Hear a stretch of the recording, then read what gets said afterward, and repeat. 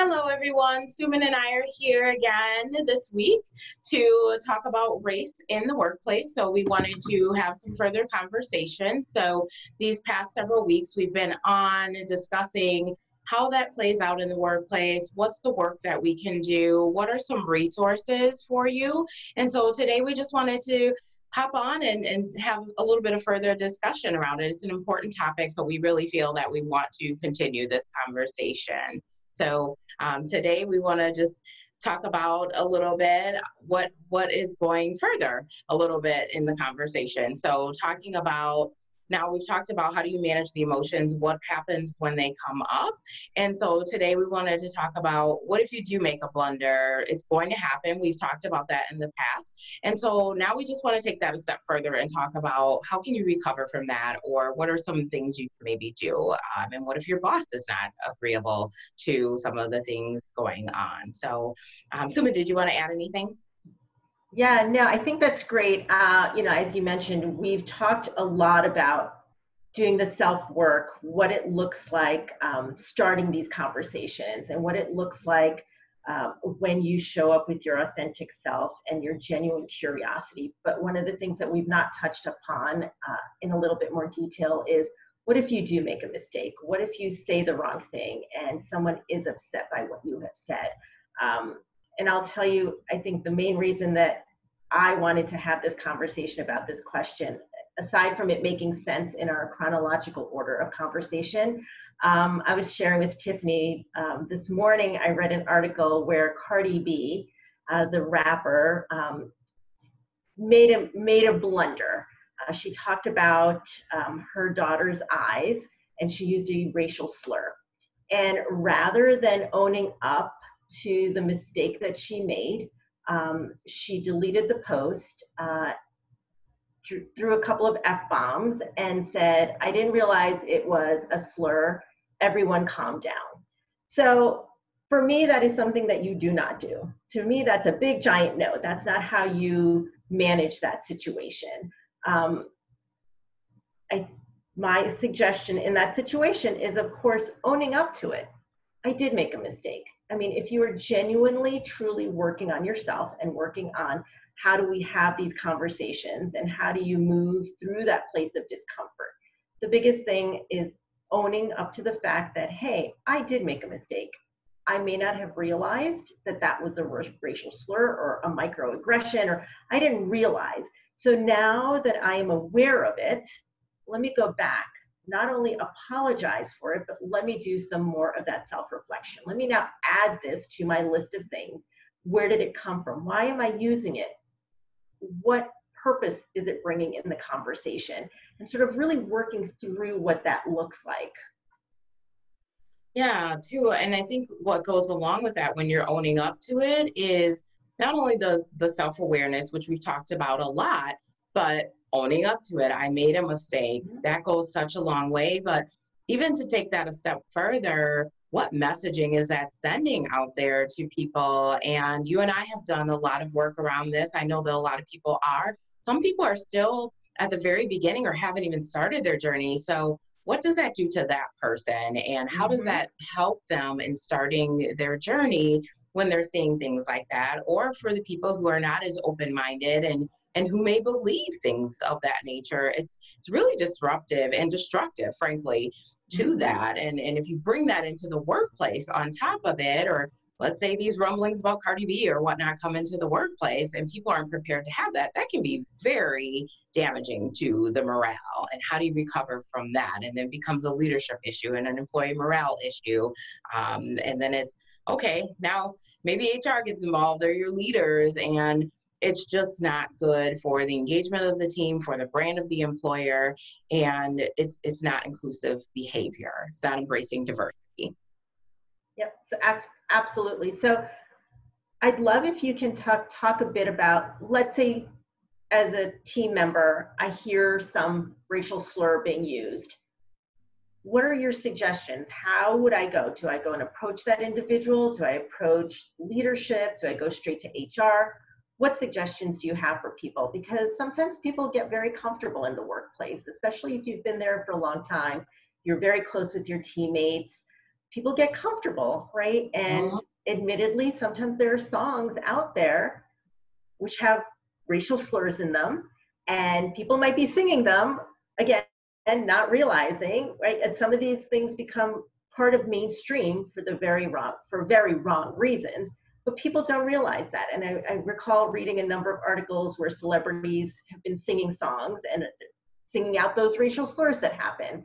Mhm. So, what if that happens in the workplace? Let's say someone is listening to a song or singing a song and put those words out there, or hanging out with a friend in the break room. Well, now it would be not the break room, but let's say that is the situation.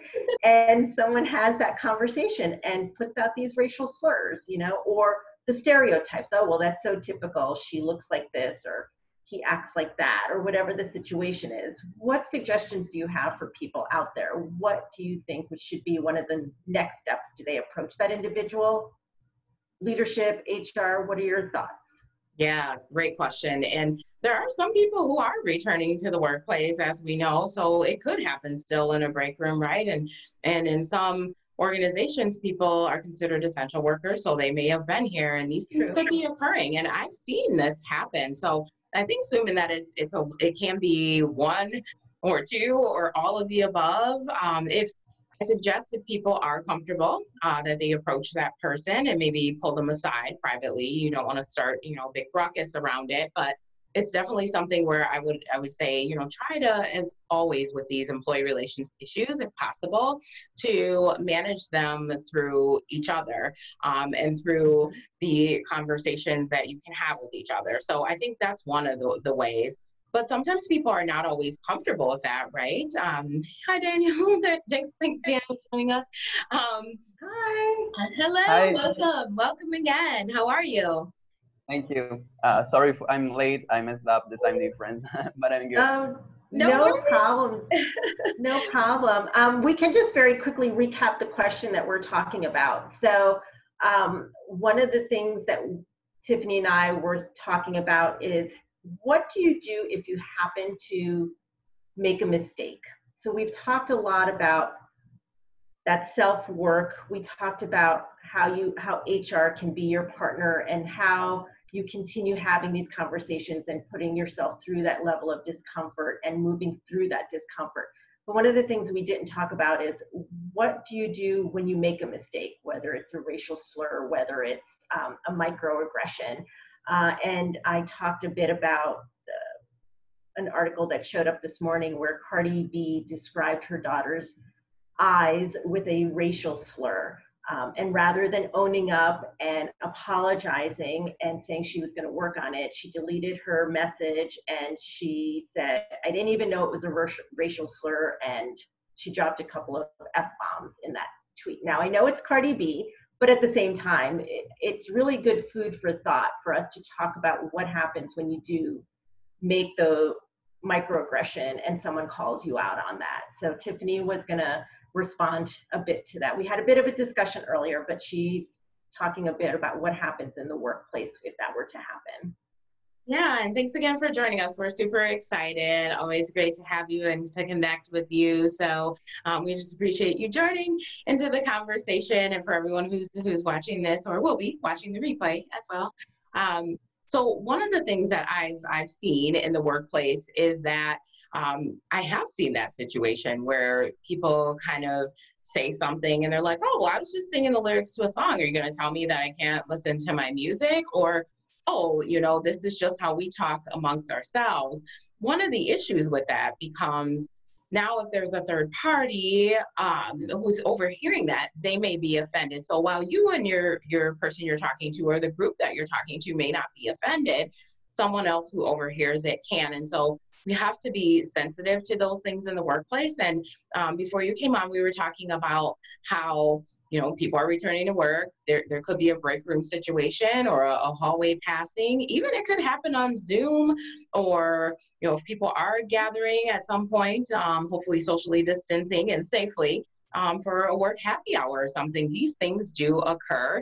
And so if at all possible, it's good to talk to that person one-on-one, privately, not to embarrass them in front of people or to cause a bunch of dramatics, but that's always my recommendation when it comes to employee relations and these sticky kind of interpersonal conflicts, because most people appreciate you telling them, face to face, having that direct conversation, recognizing that not everyone's going to be that comfortable. So talking to your leadership, talking to HR, talking to maybe even another trusted friend. Not that I'm by any means suggesting that we start the rumor mill or the gossip mill, because that's not good for morale. But those are definitely some options. And even, I will say it again, I know you guys are probably tired of me talking about EAP. The Employee Assistance Plan is another great resource for people.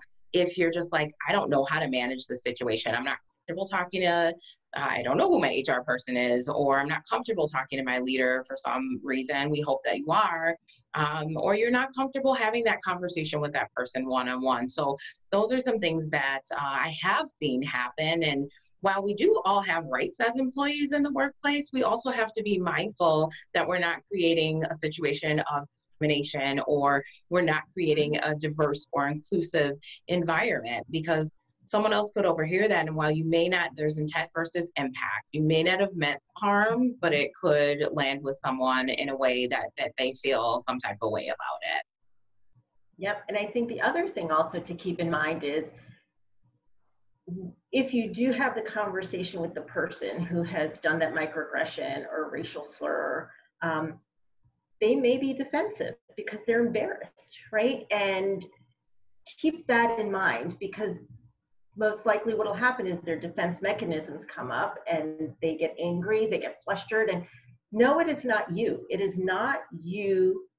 It's them. They've been caught. They may not even have realized it. They've been called out, and now they're on the defense. The hope is that they will then go back and do some thinking and reflecting and come back, and a conversation can start again. And even if it doesn't, you may want to go back to them in a couple of days and say, hey, just wanted to check in, make sure you're okay. I didn't, just wanted to make sure that you understood whatever you said was not appropriate, and here are the reasons why, and see if you can start that dialogue. Because the other thing that happens is it becomes, we talk about inclusivity, and that can become an excluding factor, where it's, oh, and I've seen this too, oh, it's this group against this group, and that's never a good situation either, because we want workplaces that are inclusive of all people. And just because, oh, hey, we look the same, or we like the same things, that's great, and that's very important too, that we bring our whole selves to work, but at the same time being mindful of what that is on the other side. And that's part of doing the work that Suman and I have talked about so many times over the past several weeks. It's very, very important. Yep. Excellent. Yeah, that was a really good question. Thanks for that answer, Tiffany. Danielle, did you have any other questions? Did you come with any questions? We wanted to make sure that we reach out to you if you had any.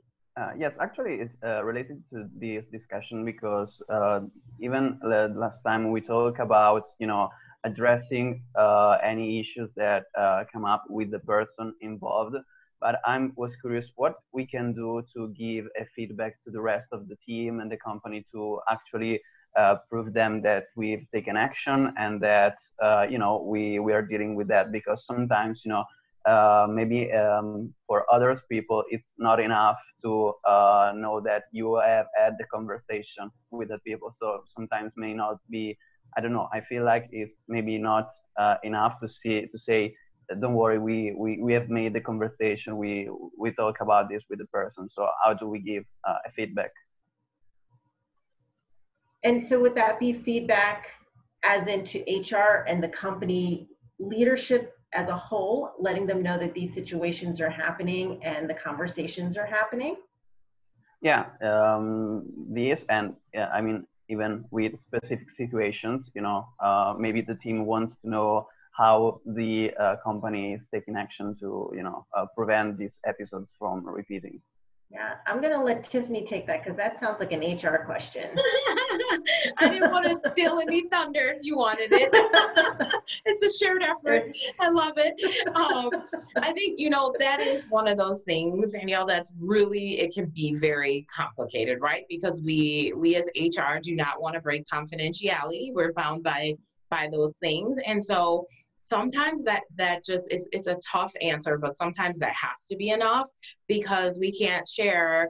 I wouldn't share about, something you may be counseled on, just like I wouldn't for that other person. And oftentimes what you'll find is someone goes, well, Nancy didn't get fired over that.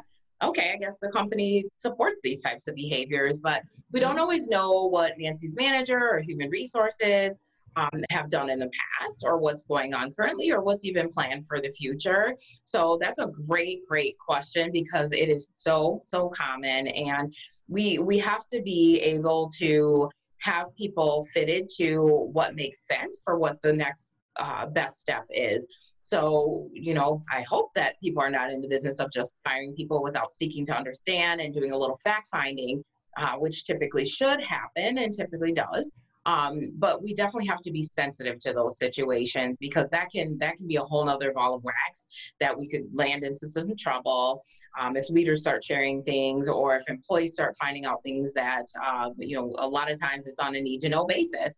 Only those who need to know, and that might be a couple of managers. It could be another employee if they were a witness to something and they need to be pulled into that. But and sometimes it does result in someone being on suspension or terminated. It really just depends on what it is. And we circle that back to intent versus impact. So it doesn't mean that just because you didn't intend something, depending on how egregious it is, it could land in the space of termination. Or, maybe it's just, we feel like this person needs retraining, or they really just, kind of into this space without understanding. Is there something we can do to help support them? So always I advise coming from a place of understanding. So Tiffany, a follow-up question to that. So let's say the situation is happening and we understand confidentiality. Do you suggest at some point that leadership address the situation in a very general manner, saying something to the effect of, a situation occurred, please know that we've taken care of it, that it's in the process, sort of acknowledging that situation without breaking confidentiality? Yeah, I think depending on the situation, and thanks for bringing it back to that. I think that's very important. So, and sometimes that's all you can say is, we acknowledge that this has occurred. We can't get into a lot of the details, but sometimes without that why, or people just even knowing, we talked about those elephants that are in the room. Sometimes that might be on people's minds. And if you don't call that out or say, this is not, I've been in meetings where a whole team has been pulled in and it's like, this is what occurred, down to some maybe granular detail, because in that particular situation, it warranted that. And it was that serious that the entire team needed to know, this was not acceptable behavior. We don't tolerate this, without getting into details down to the specific person or people. I think that's a great idea whenever possible. There are certainly situations where that may not be possible, or where it's just very risky, from a protection standpoint of that person, or maybe there's an ongoing investigation that could be difficult in that way. But I do advise that if it's possible, to at least call it out. And sometimes people still aren't happy with that answer, even when those things have occurred. And it's like, well, that's not enough. But right. Sometimes enough just has to be enough. Right. And I agree with you with what you're saying, because I think a lot of times what happens is, if it's not addressed in some way and fashion, it builds a distrust between employees and leadership, because they feel, well, we know something is happening, but we don't see or hear that it's being taken care of. So what does that mean? Does that mean that they're allowing this to happen, that they believe in what is going on and it's okay? So what does that do to the impact on the value and the mission of the company? And so I do agree that if there is a way for leadership to somehow, some way put some statement out, it would help with rumor mills, help with productivity, which then trickles down to productivity and things of that nature. So I do encourage leadership in some way or form to see if there's a way for them to address that they are handling a particular situation without going into details and protecting confidentiality. Yeah, I was going to hit the rumor mill too, but you already got it for us. So good old water cooler talk. Piggyback, girl. We got this. Piggyback. We're a good team.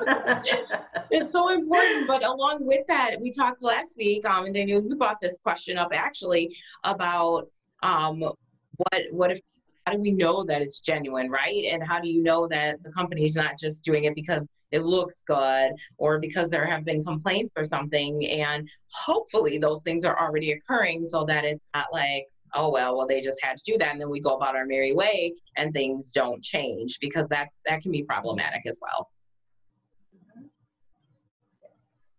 I hope that answered your question. Yeah, absolutely. Thank you. Good. Any other questions that you can think of for today? Well, yes, actually, I have another one, which is more related to the recruitment process and the notion of unconscious bias. And particularly, I was thinking about how can we, train ourselves to recognize unconscious bias related to race. So, because I'm asking this from the standpoint of view of a white male that grew up in Italy, and so far we didn't have to deal much with diversity. So looking at how the society and people are reacting to this thing, and diversity and immigration from countries from Africa, and seeing how they are dealing with the situation, in society, which is quite not friendly. So I'm trying to understand if this may have an impact on, companies that are facing diversity for the first time, and so they have to, how they can train their self for, diversity and unconscious bias related to race. Go for it, Tiffany. I think, was it last week or the week before?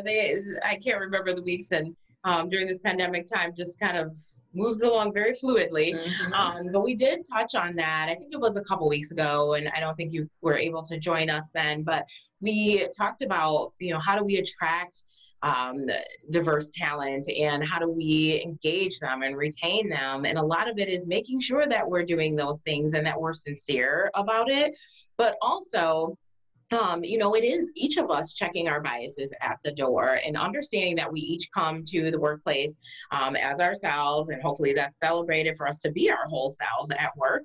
It can be a challenge in order to, because we all come with bias, whether or not we recognize it. We talk about being self-aware and doing the work and owning that behavior and what to do if you do go, oops, I made a mistake.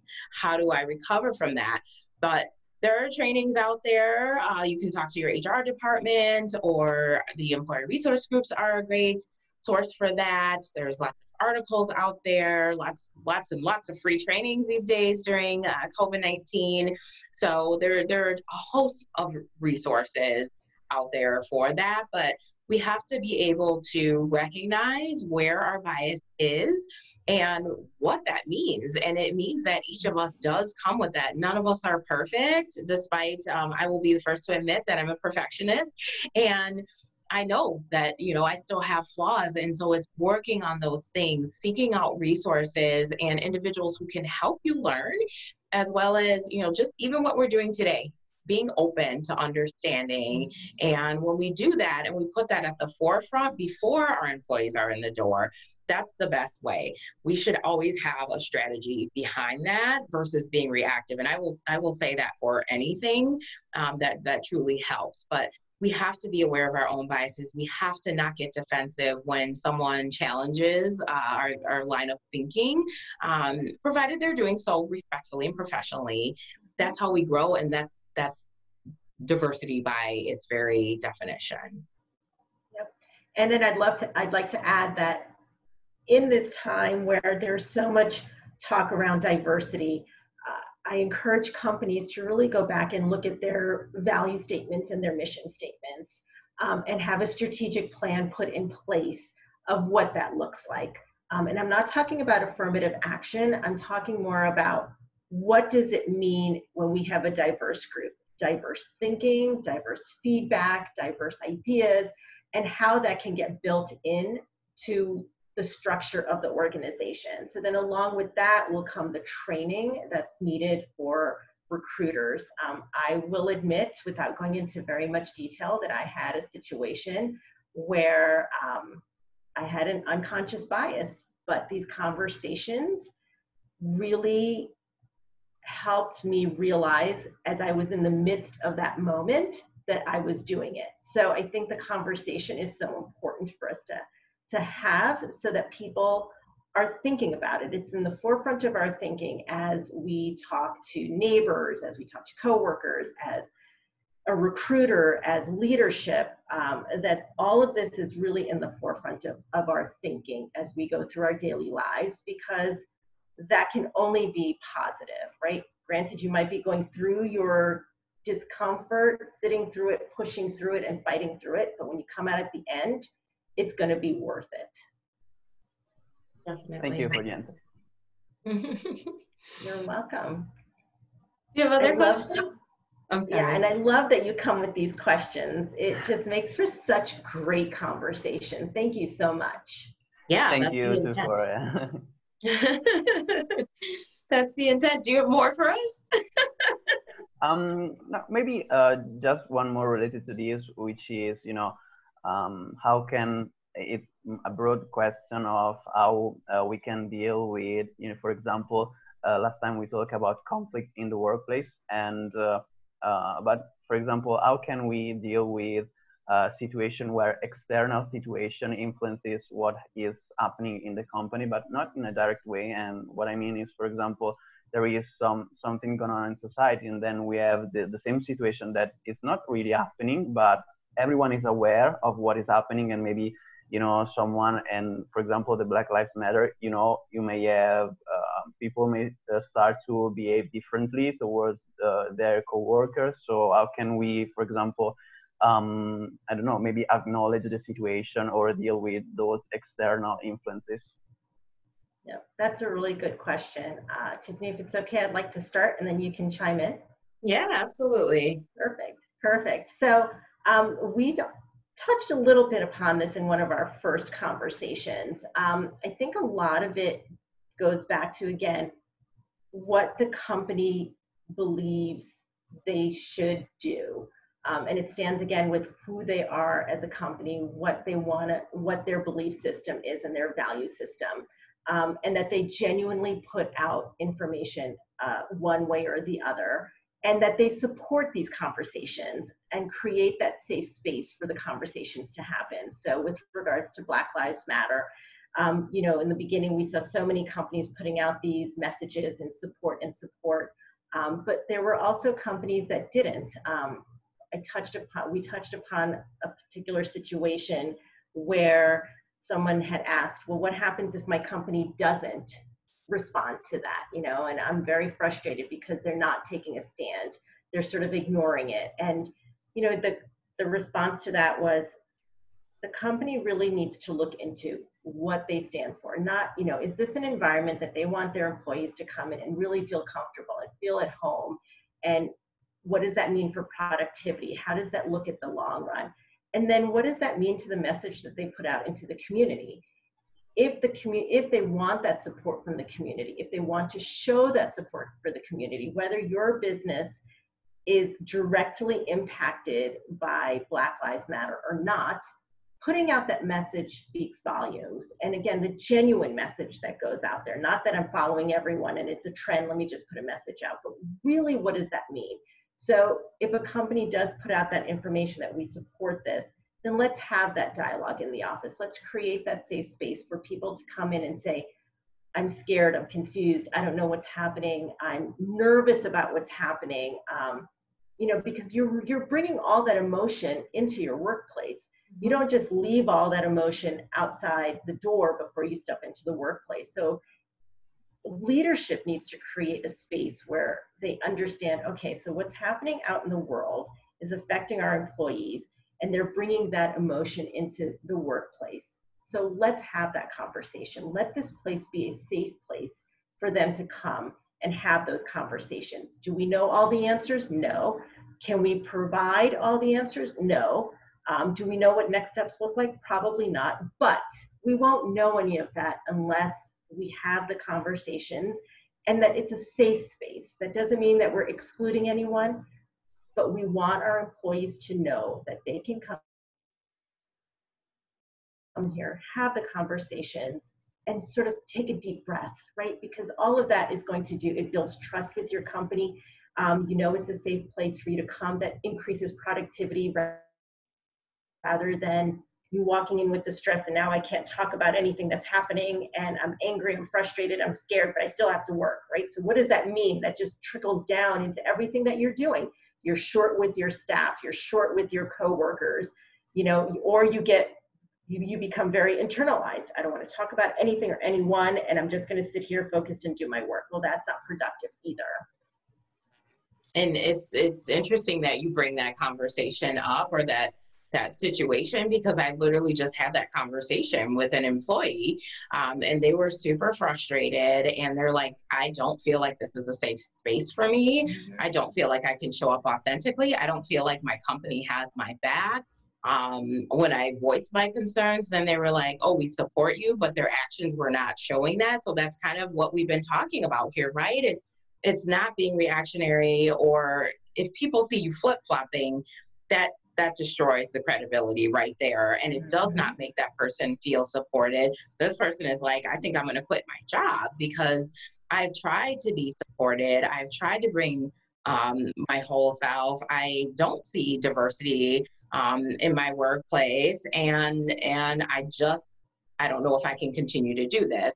Their productivity has suffered. The morale of the company has suffered because other people who have seen this are like, well, hey, why aren't they doing these things? And why aren't you protecting this employee? And why aren't you taking a stand for them? But again, as we've discussed on previous calls, other people are in companies too, are on their own journey, but it behooves you to take an appropriate stand, I would say, if that's in line with your mission, vision, and values, because it is definitely something that your employees are watching, and you don't want to have turnover because you failed to say something, or you did not support that employee in that place. And that was a classic example, Suman. I literally just had that conversation the other day, and it's upsetting to hear that. We should not be in that place, but we are. And so that's why these conversations are so important. So here's a follow-up sort of question. Let's say in that workplace scenario, the company doesn't want to put out a statement for whatever reason. However, they're doing the work behind the scenes. What's the thought and reaction to that? Is that more important than putting out a statement, or does a statement need to come out in addition to doing work? What are the thoughts on that? That is a good one. I personally believe that the work behind it is important. But to me, at the same time, that being said, if you're doing all that hard work, why don't you show it off? Why don't you show that to your employees, to the organization, to the community, and the public? I think that that's so important. But I would say that your employees need to know that, and they need to know the work being done, and you shouldn't hide that and hide behind it, or try to figure out and make it perfect. Also, seek your employees' feedback. It's not just something that should come top down, or that the senior executive should be making decisions. Include your employees. There's absolutely an opportunity there. And that's one way, to Dan's question earlier, that we can make sure that employees are kind of aware of what's going on. Now, is that going to be the case 100% of the time? No, but it is helpful whenever you can share those things. Hey, here's what we're doing, even if it's little snippets along the way, or to say, hey, we're not all the way there, but here's the work that we are doing, and here's the vision for what we see that being. Back to Suman's point about strategy, and I'm all over some strategy. Right? Love strategy. Yeah. And I agree, you know, and yet if you try to look at it from company standpoint, you know, you've got the argument of Black Lives Matter and all lives matter, right? And people, it's a very touchy political, you know, people have turned that into politics and all of that stuff. So I feel like, while yes, you're doing all the hard work behind the scenes, put it out there, absolutely, that would be the best case scenario. But if nothing else, the fact that work is being done behind the scenes is huge. So I'd rather at least work being done behind the scenes than nothing at all. True story. I echo that. Good, good. And do you think that one possible initiative, for example, for Black Lives Matter, could be for company to pay employee to go protest, for example, pay them their work day to go protest? Yeah, so we talked about that too, where I think it's really important. One way that companies can show support is to offer as a benefit volunteer time or time away if there's a rally or protest. But those are really great ways for companies to show support to what employees believe and what they believe in and what they want to stand for, is to offer that time away for volunteer, however you want to use that volunteer time, whether it's to go protest, whether it's to go volunteer in an organization that helps move and move the mission forward. I think that was something very important that we talked earlier about.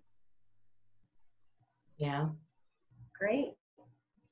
All right, so we are getting into that time where I think it would be a great time for us to wrap up. We always love having Daniel here. It's great. The thought-provoking questions are fantastic. I hope people will watch this replay, take the time to think about things, send us questions, whether you want to post them or send it to us privately. We're happy to address questions next week. But the plan is to show up again next week, Tuesday at noon Eastern, and we'll get all the links out in the next couple of days along with this replay. Yeah. So thanks again for joining us, Danielle, and everyone who's watching now or will watch later. We really appreciate it. So let's keep these conversations and doors open and keep creating safe spaces and safe workplaces.